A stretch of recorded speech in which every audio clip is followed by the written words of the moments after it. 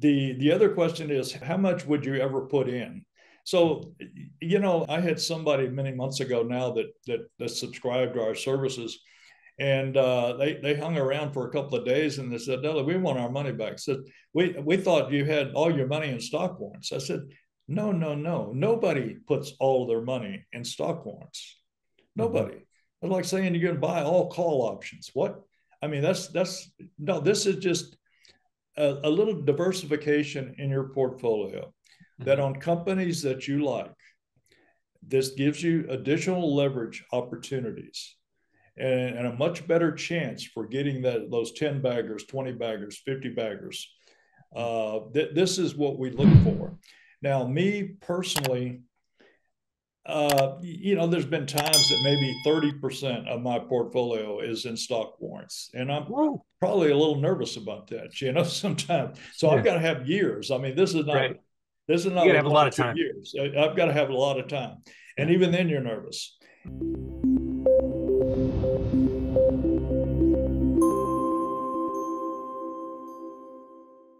Dudley Baker, how are you? Hey, doing great, Andy. Good to be back with you. Yeah, glad to have you. Thank you so much for joining me here. Really, I want to start out with where people don't know and they're not familiar with your work, as some of us are. Give me a little bit about your background with stock warrants specifically with the precious metal sector stocks. Well, back the way I got started here, this service tomorrow, next year will be 20 years old. I actually launched this service as what was then called precious metals warrants. This is my hot button, is the precious metals sector. So my goodness, when I launched that in May of '05, there was only like 40 companies, maybe 50 companies that had stock warrants that were trading. Now, nobody in the world should just be buying stock warrants. Okay. It's all about the mining companies. And if you find a company that you like and they happen to have warrants, then you definitely owe it to yourself to take a look and see what are the terms of the warrants, etc. But my focus was on setting up a database of those companies that has stock warrants that were trading. So thank goodness I come from an accounting background, majored in accounting back in school, like decades and decades and decades ago. But that was my thing. So to do the Excel spreadsheets and all this was easy for me to put all this stuff together myself. And but then in 2013, we just decided to take this into the U.S. market and pick up all of the stock warrants trading on all the U.S. companies. So now we're really sitting with a total database of 800 to 900 companies. Now in the metal space and oil and gas, I mean maybe there's 125. I'm just shooting from the hip here, but a good list of companies. But but it's a massive effort to get our database going with all these companies and keeping things up to date. And every now and then, some of the little companies, if they have a rollback or something happens, we've got to monitor this. So, but it's been quite a journey, and it afforded me the opportunity to meet a lot of people in our industry at the conferences, more often than not. Several years back, yeah, where I knew that Rick Rule, met James Turk, Joe Martin there at the Vancouver conferences, and Frank Holmes, of course. And I had the opportunity to visit with Frank and his team in San Antonio, Texas, where I'm actually from myself. And so it was good going back when mom and dad were alive to actually set up meetings with Frank Holmes and go in and visit with him and the whole gang that he's got. And it's just really been an interesting journey for me. Not being, I guess, so many people in the business have got the mining experience behind them as a GO or something, but where me just coming in straight as basically an accountant. So a lot of times when I'm looking at a company, I'm looking at it just a little bit differently than a geo might be looking at it. I mean, I'll be the first to say it. I don't understand a lot of all the geo terms and what we're looking for. I've been on a lot of mining tours. I've been on tours with Bob Moriarty and Gordon Holmes, with Streetwise and a lot of other guys. Uh, but it's where other guys have got the expertise. I kind of go along for the ride And then I take that, and then I'm always going to put the twist on it as, well, what are the insiders doing? What are the insiders? So I'm a big guy on following the insiders. And then we put the twist on it. Yeah, we want to see good management names, but yeah, but what are they doing? Are they buying the company? Are they selling the company? You know, so I just try to package the whole situation up, and so I just come at it from a little bit different background, and I enjoy doing this myself. So it's a little different approach than what most of the guys in the business are doing. But it's been a great journey for roughly 20 years, and this is my hot button with the mining stocks. And let's face it, we're all just waiting for our day. Yeah. Yeah. For our listeners and viewers who don't know, Dudley and I were talking off right before we started off camera, and Dudley and I were on a conference call literally probably 15, 20 years ago. I can't remember the exact date, but Yeah. it was for some natural resource stocks. So that was my first intro to you. But back to what you do, I would venture to say most people, I would highly advocate taking a look at it, this sector from an accountant's perspective, actually. And very few people actually do that. They get wrapped up in the emotion, or they get wrapped up in the drill results, if you would. So if we could, and there's not a whole lot of people that are doing exactly what you're doing, which is what I would say is the accounting with warrants. So let's peel that layer back a little bit. Let's first talk about value. What do you look for an accounting perspective value in a company? What's the number one thing? If you're looking at some of the bigger mining companies, now you've got some numbers to work with. You know, I mean, if they've got production, they've got whatever. Those that might just be in the development stage, well, now what are we looking at? We're looking at anticipated, you know, revenue or whatever. When you get down to the little micro caps, the little exploration companies, what the hell do we have to look at? I mean, that's the challenging thing, I think, for all investors. But now I love these little ones, and that's where a lot of times about all you have to go with is maybe location of the properties that they have, uh, the management team, who are these guys, and you can see what they've done in the past, uh, and if you have the opportunity to visit the mine, you get to know things a little bit better. Maybe I always look and say, uh, go to my sources and say, what are they doing? It's one thing to be talking to them. And it's just one interesting story that years ago now, and the company's out of business, thank goodness, but I was on a mine tour. There were two different companies together, and one I was unfamiliar with management, et cetera. The other team I knew well. And so I'm visiting with the CEO of the other company, and introducing myself, and kind of happy to hear something about his company. It was probably only selling for 8 to 10 cents to 12 cents. And I love these little cheapies. You know, so I wanted to hear a good story. And I said to him, I said, okay, so how many shares do you own in the company? Oh, I own a whole bunch. I said, yeah, but what does that mean? What does that mean? Well, and he was really evasive. And of course, that doesn't fly with me. I want an answer. So I told him, I said, you know, in 5 minutes, I can go into the company's office and I'm going to log on to the service that I've got where I access all the insider information. And I'm going to know what you got. So anyhow, and I did. And he was not even listed as the CEO of the company. He had never reported that he was the CEO of the company. And then he confessed. He confessed that he was in the middle of a divorce. He didn't want to, you know, he didn't want the spouse to know about all this stuff. So the deal is, did I buy shares? No, of course not. You know, I just stayed away from that. But it was like interesting. You need to, trust and verify and all this kind of stuff, and get to an independent source. So that just proved out to be a great long-term example that I'll always use. And just, none of us like to be kind of deceived or lied to or whatever you want to say. But just a great story.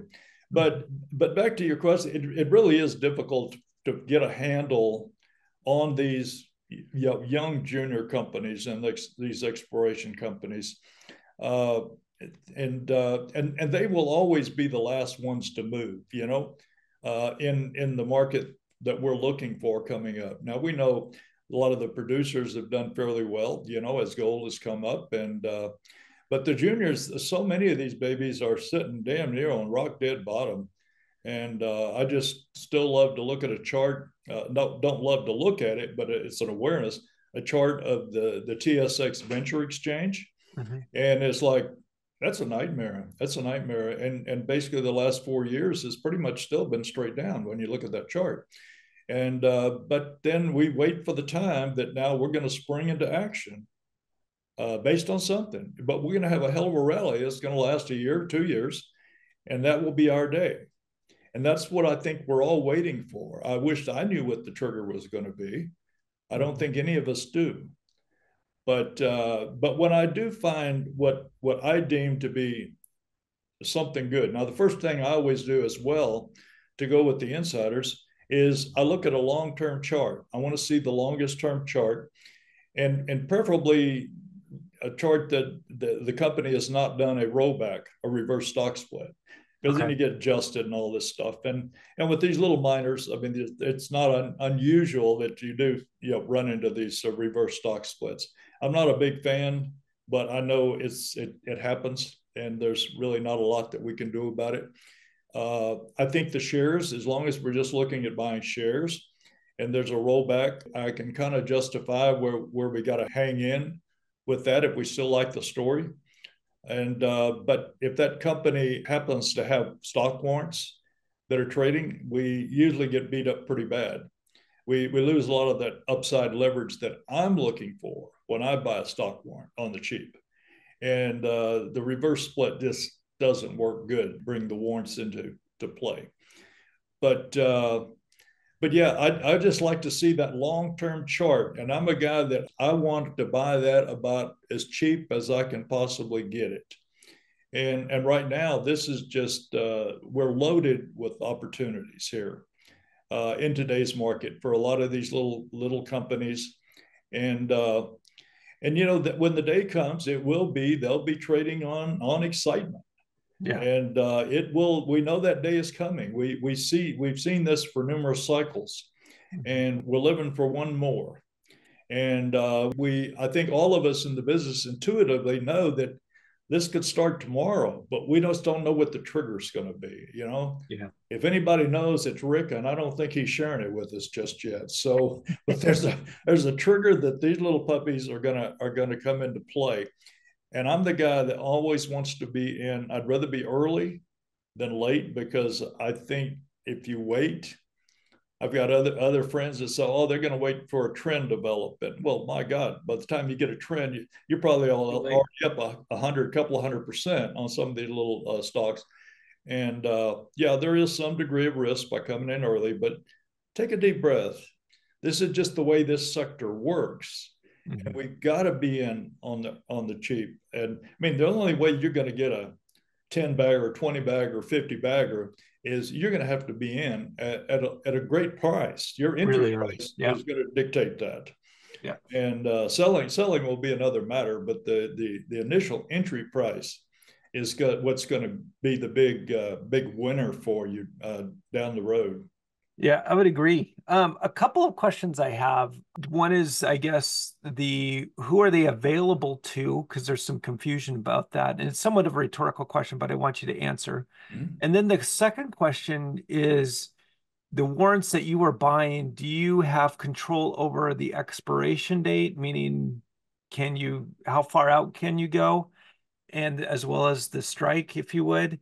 And well, just tell me all about that. How do you wade through all of that? Well, let's say when you're talking about warrants, let's just put, there's warrants that are issued in connection with private placements. Yes. And then there's publicly traded warrants. Correct. And I'm the first. Yeah. Oh, okay. And that's a lot of people's exposure. I mean, especially probably those in the business. Mm-hmm. You're closer to the companies maybe, and maybe you're offered the opportunity or to participate in private placement. And yeah, that was my situation many, many years ago. And it's like, I think I was so excited. I think it was some Goostra deal, way back, and Frank Holmes and no, they got me into something I didn't even know what the hell it was, but I was so friggin' flattered to be invited to participate in their private placement. But the deal is with the private placements, and let's say, but in the mining sector anyway, we're pretty much talking about the all Canadian companies. Mhm. And so when they do a private placement, those will usually stay private.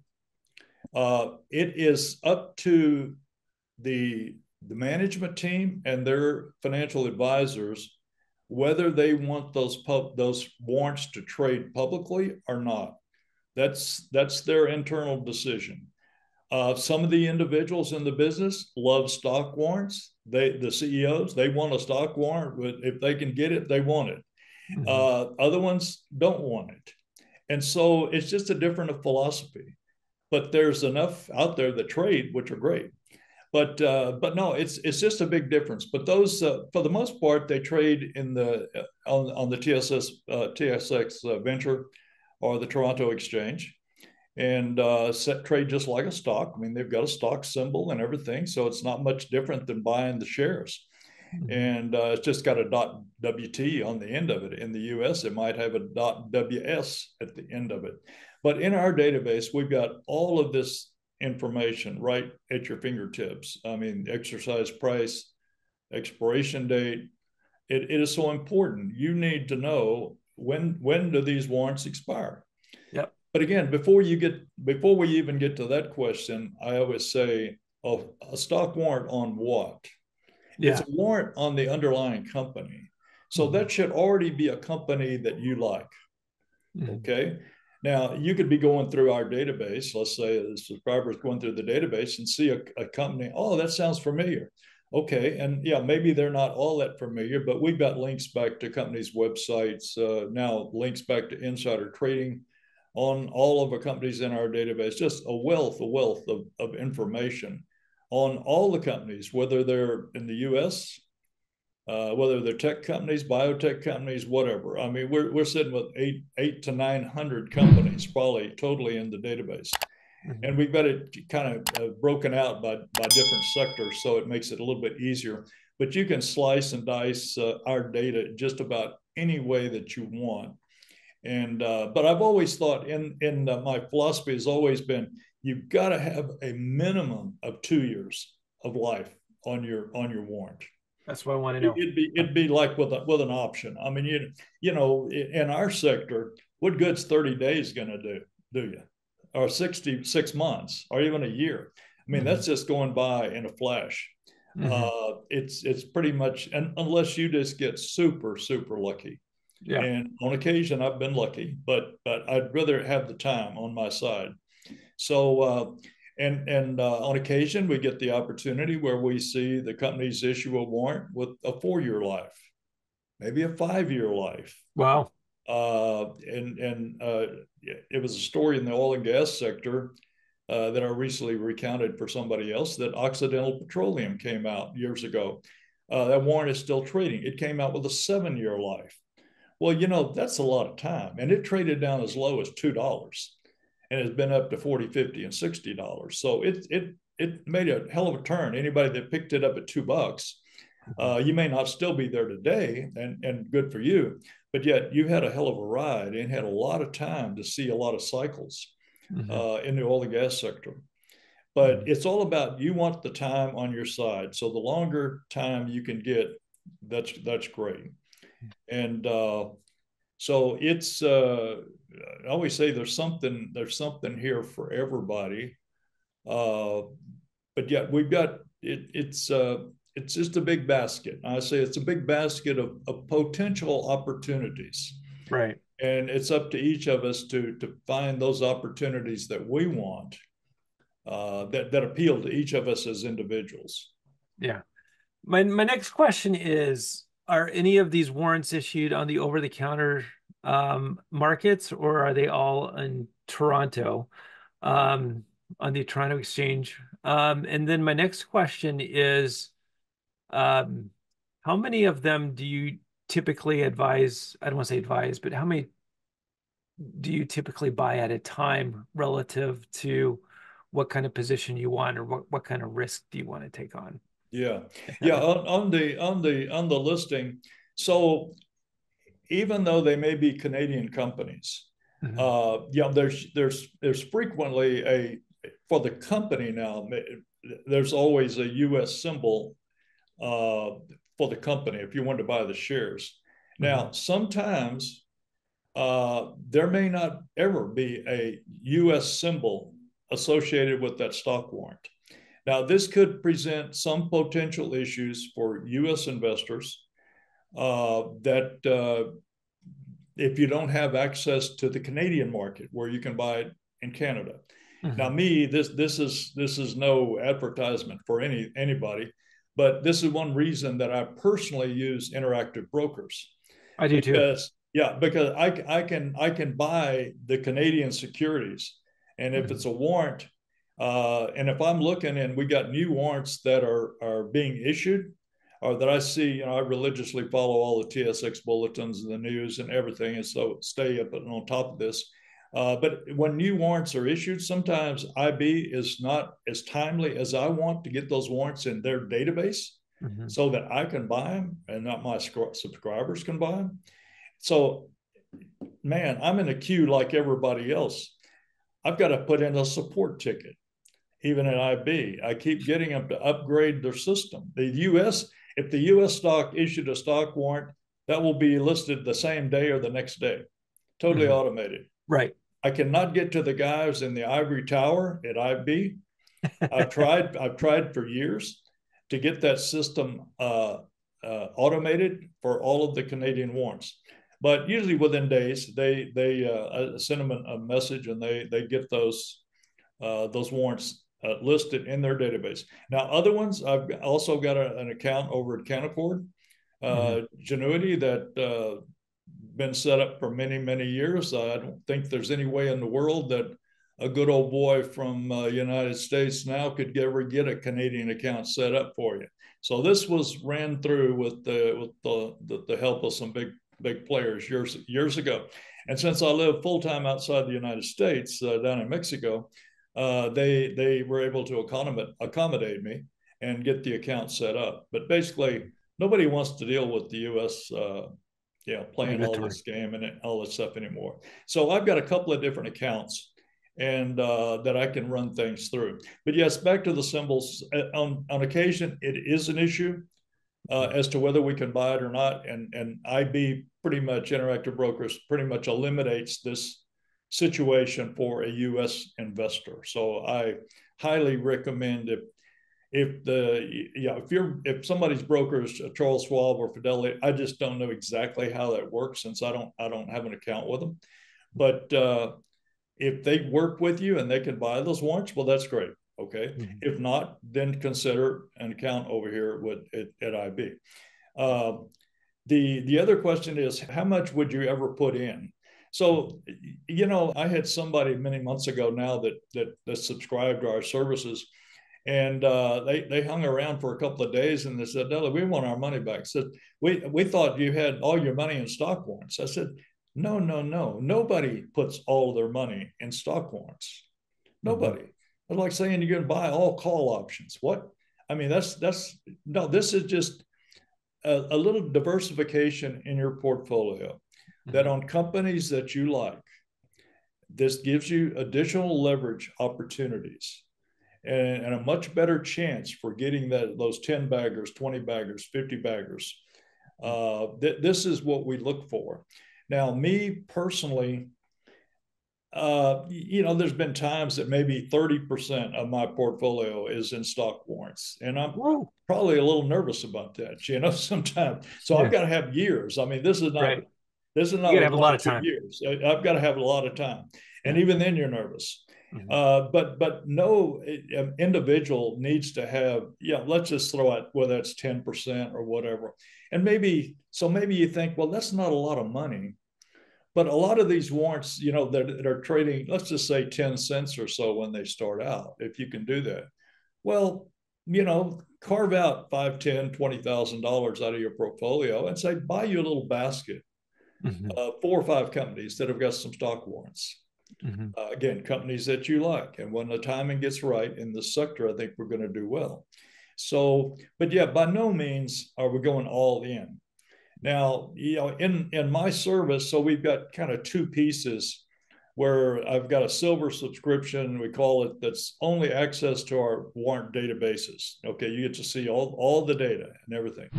For those that are the gold subscribers, they get the added benefit of a weekly audio that I do, and I can talk about anything in the world that I want to. As well, they get to see my personal portfolio, good, bad, or ugly. Okay, and so, and where again, probably 80% is going to be stocks, Mm-hmm. shares in the mining space. Mm-hmm. Shares that I like, for multiple reasons, whether that's because the insiders are buying, or for whatever reason. I Mm-hmm. find names from a lot of different places, and you just have to pay attention if the big boys are investing in that. Okay, but I still want to see. I want to see the detail on the insider transactions. So we get this covered. So we get links to all of this data. So it's just a little bit different approach. Mm-hmm. But so when somebody subscribes, they kind of get a feel and of kind of who I am, and a lot of these, I do have a lot of companies that basically are 10 cents or less. Got some that they're at 20 cents, and my God, they're I think they 43,101. I think they've got over 1,000,000 ounces of gold in the ground, and it's being priced at like $10 an ounce. And here we are sitting at 2,600 and something. I think the company is incredibly aware that their shares are incredibly undervalued at 20 Mm-hmm. cents. And what are the insiders doing? We got 3 of them that are buying the hell out of it. Scooping it up. Yep. And I think they've already alluded to the first of the year they're going to try to do something about this low market price for their shares. Yeah. So it's like it's off of everybody's radar screen, and so I'm in just about my average cost. But they started buying when it was 12 cents. Now we're up at 20 cents, and they're still buying. And I just love these things myself. So where's it going? We really don't know where it's going, but we know we're there. We're going to be with the management team, Mm-hmm. and yeah, and the deal is why you want to stay with it or stay with us is what happens next week. They start selling for whatever reason. Yeah. I don't think that's happened, but I mean, I've followed some of the insiders into transactions years ago, uh, in the pennies at 8, 10, 12 cent range. And then they're bailing out big time when it's up in the 70 cent range. And it's like, God, you've just had a great ride. Your emotions, man, I'm not ready to sell. But it's like, you got 5 officers selling. What the hell are you doing here? You got to Right. go. You got to go Yeah. with them. You Yeah. came in with them. You got to go out with them.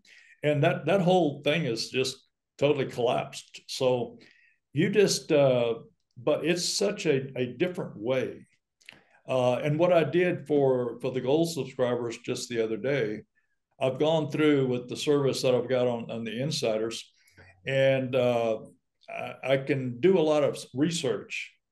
Uh, and for companies you don't even know, all I'm looking for is insiders. And what I look for is I want to see 3 or more insiders buying in the open market, Mm-hmm. just like if you and I were Yep. in buying. Buying I'm not shares. too excited about stock options and all this other stuff. And I mean, if they participate in a private placement, yeah, I want to know that.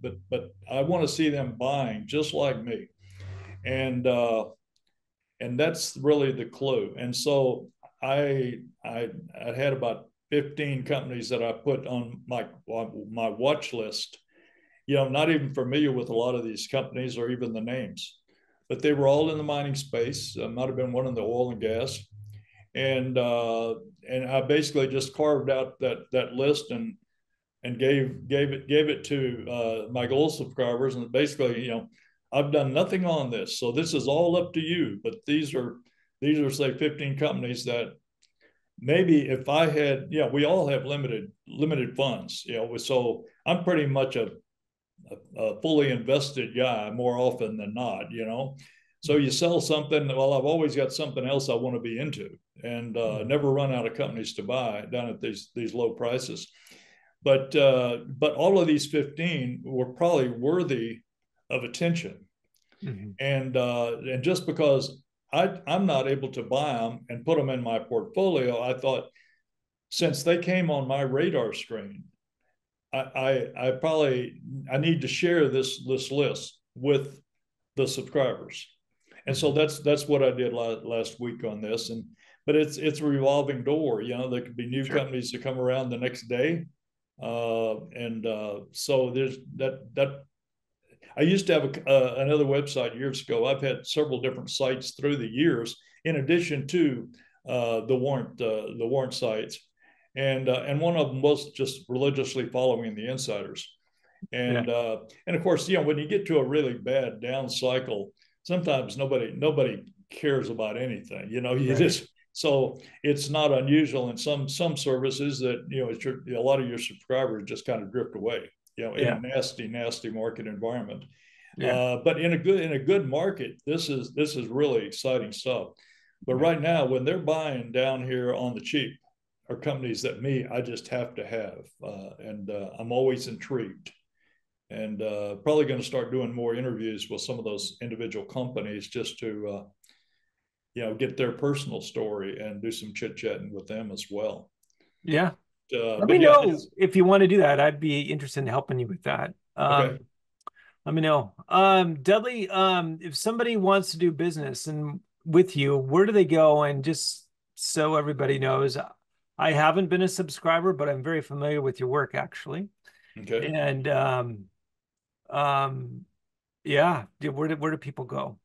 Well, commonstockwarrants.com. That's a long name. I get it. Commonstockwarrants.com.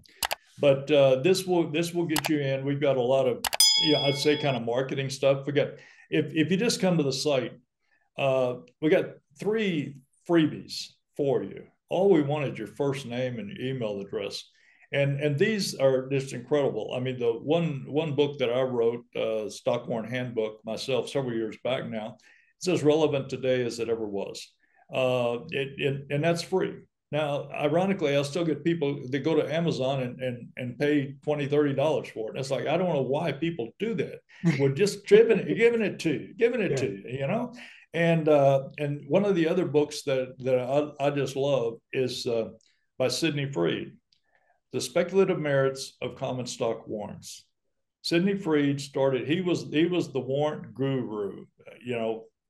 He started writing that book in 1949. And I got one of the original copies that I bought on Amazon or somewhere many years ago. I've got it all in a nice PDF file. So, and again, that's another freebie. I reached out, of course, to make sure that everything was legal. Well, he'd passed. Nobody in the family's around. Nobody cares. Yada yada yada. It's probably like most of us. Our passion can be one thing. This could be my passion. Whether my son decides he ever wants to follow this or not, that's up to him. But I'm thinking with Sidney Freed, it probably. But that book that he wrote was in '49. It's as relevant today as it ever was, Wow. and because the terms, the explanations, why you want to be buying warrants, and you're always looking for a warrant that's going to outperform the common shares by a factor of at least 2-to-1. Right. So you want to, why do you want to take on maybe a little bit more risk? The risk being with the expiration date, if there's not some reward in it for you. Mm-hmm. And so it just makes so much sense. The only thing that's changed in all those many years is the examples, the names of the companies, Mm-hmm. because so many of the big companies had stock warrants that traded way back, Yep. in the 1980s. A lot of the big conglomerates and everything. Just a lot of really cool stories, and that's just one example of one of the freebies that you get by signing up. So but yeah, we've just that's just how you get started, and we've got a lot of examples. We've got a YouTube channel. So I've got a lot of personal stories, how I actually, day one, found out about stock warrants, how I found out about Sidney Freed and what was called the RHM Warrants survey, way back in the 1970s. So, it's like I have to scratch my head. Am I really that freaking old to have done all this stuff? But it's been a great journey. Yeah. It's just been a great journey and an accumulation of knowledge now, and to connect all the dots and everything. But yeah, and then the only decision is like if you like what you see at the site, you like what you hear, you really just we make it simple. You only have two choices. If you just want the warrant database, that's fine. If you want to know what I'm doing, then you subscribe to the gold service. So that's just two pieces, and you just get started. You get instant access to the service, and within hours you'll kind of know what we're all about. And but I know we're talking to a mining crowd here, probably with our audience. But for those that are just curious, there are some other. There's probably at least a couple of companies that have warrants in the AI space. They're smaller companies. I haven't researched them myself, but those biotech tech companies, just a lot of different, all the industries and all the sectors. I always say, if there's a stock warrant trading in the U.S. or in Canada, it's in our database, regardless of what that company is doing. So there's something here for everybody, and it's just a filtering process, as to what people want to do with it. What's what they want. But yeah, it does get back to and so obviously in our database, we are only covering those stock warrants that are trading on the exchanges, okay, that you and I can go out and buy tomorrow. Arash over at privateplacements.com, they do a great job of all of the private placements that are coming up, and they maintain that data, and that's cool. And but yeah, we just come at it from two different directions. So I'm always I know I can't. I'm limited how many private placements I can participate in, and a lot of individual investors don't get that opportunity. Don't even know about a private placement, and maybe the company some of them are already sold out. If it's a hot deal, average individual wouldn't get to participate. Yeah. And then maybe you've got to jump through the hoops on the qualifications, etc. And so and that's why over here with the publicly traded warrants, we don't have any hoops to jump through. We just need to make sure we have a good brokerage firm platform where whether it's Canadian or U.S., we've got that opportunity to buy those warrants, and that be done. So to eliminate any possible negative that would come about if your U.S. brokerage firm will not trade that warrant. So anyhow, it's just a big basket of opportunities. Yeah. And we're ready for this game to get started. Yeah, you me both. I'll put all of the links in the show notes below. Dudley, thank you so much. It's good to finally meet you in person, even though it's via Zoom. Yes, it's been over a decade. So yeah, thank you so much for your time. Okay, great to be with you. Thank you. Thank you.